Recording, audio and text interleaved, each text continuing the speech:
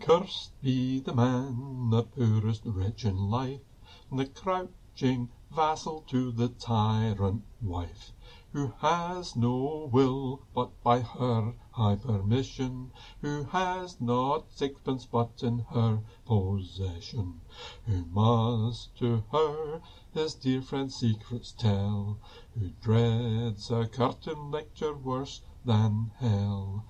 Were such the wife had fallen to my part, I'd break her spirit or I'd break her heart. I'd charm her with the magic of a switch, I'd kiss her maids and kick the perverse bitch. So cursed be the man, the poorest wretch in life, the crouching vassal to the tyrant wife.